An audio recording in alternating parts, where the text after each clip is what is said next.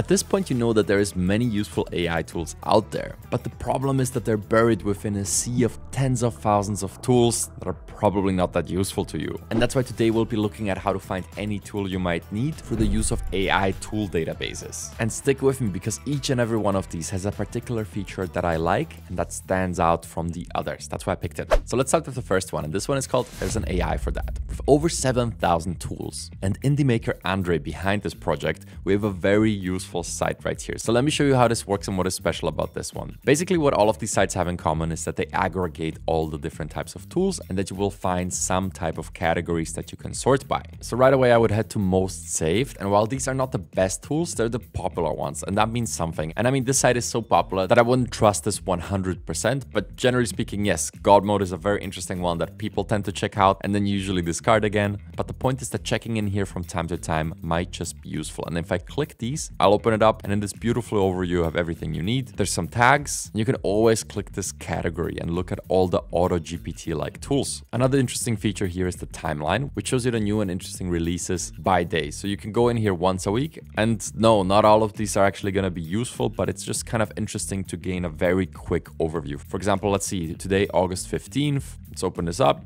These are free apps that just got added. This one manages missed calls for businesses. This one creates proposals. And this seems like a character AI clone that is based on Twitter. There you go. That was quite efficient. But beyond this nice to have and organized overview, I really like this job impact index over here. And I think this is great for the following reason. Not just that it shows you the various jobs that will be affected here, but you can click on them and underneath you have a list of tasks that are assigned with this job. Guys, these are use cases, right? Meeting summaries, sales messages, conversation starters. And the beautiful thing about this is these tasks, they're more universal than just this job right here that is affected. So you can open them up and you can see every single AI that is available on this website for this task. I think this is one of the best ways you could organize these. And yeah, there you go. If you need a meeting summarizer, here's 30 options. Okay, next up, we'll be looking at tools for humans. And this one is a little overwhelming. With over 26,000 tools, I think they actually included too many. You need some level of curation. You can't just take in everything.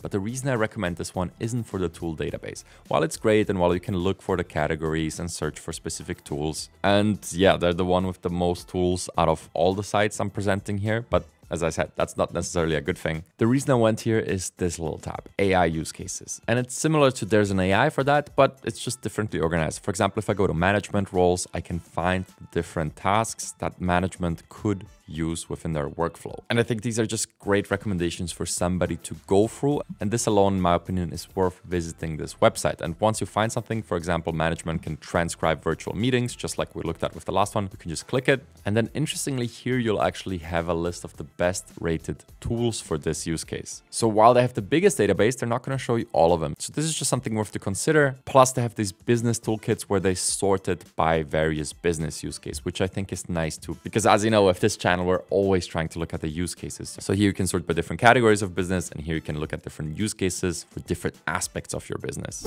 All right, so before we look at the next database, which by the way is my favorite, I want to quickly tell you about something that we built with the team, because it will literally change the way you interact with ChatGPT. Hear me out. So over the course of the year, we experimented a ton with prompt engineering. And what we found is the more context you give, the better results you get. Obviously, you know that already. But that's a lot of work every single time. And that's where it's good to have presets. And the best kind of presets are character presets, also known as personas. So what we ended up doing is crafting hundreds of these characters. But then the problem is that you have hundreds of characters. How is anybody supposed to go through all that and make use of it? Well, our solution is we put them in a Notion template and a website. The website you can really easily search. You can pull it up on your phone anytime, and the Notion template is infinitely customizable. And the result is that all of ChatGPT's answers are hyper specialized, as opposed to the super generic default answers. We literally created a blueprint on how to create characters out of thin air because we needed it ourselves. And now we're offering it inside of the AI Advantage shop, which by the way is a new thing that is now live. So if you haven't seen this yet and use ChatGPT more than once a week, then definitely check it out. It even works with GPT 3.5.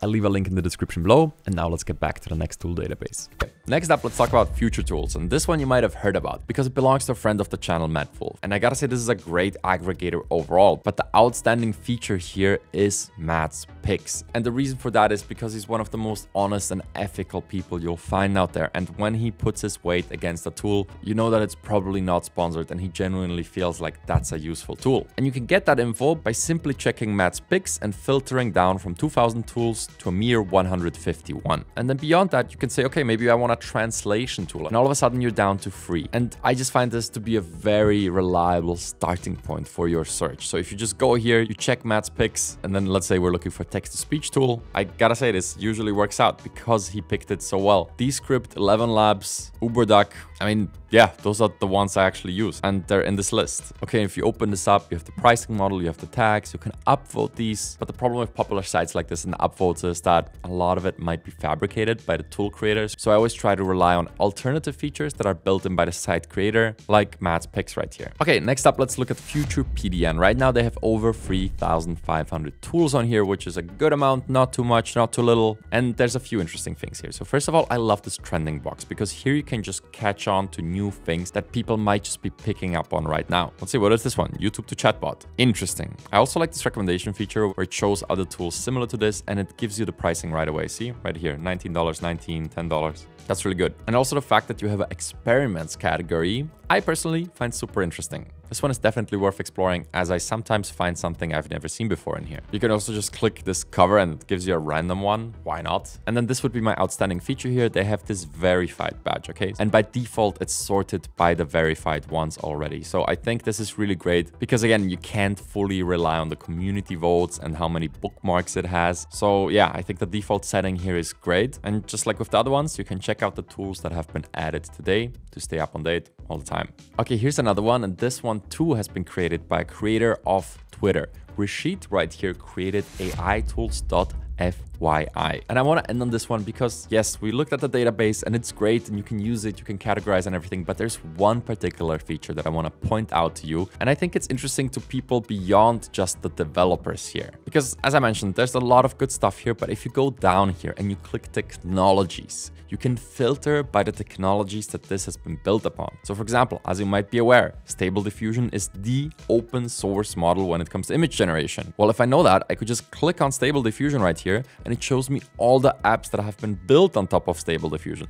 I don't need to be a developer to benefit of this. All of these are going to be recreatable myself if I wanted to do that because this is an open source model, right? I just think this is such a unique way of filtering that I really wanted to point this out, and you can do this with anything here, right? Some of these are very specific. I just like having this option. And look, I just showed you how to find new AI tools through various lenses, right? You can look at it through the technology or the most saved ones. You can take the recommendation of an honest YouTuber or you look by the use cases. I think all of these approaches are worthwhile, and I hope this video unlocked as much for you as it did for me for the past few months. And if this is all too much for you and you just want a quick summary, you should check out our weekly newsletter where once a week we pick one app, one news story, and one prompt that you should be aware of. And if you want to learn more about useful AI tools right now, check out this video.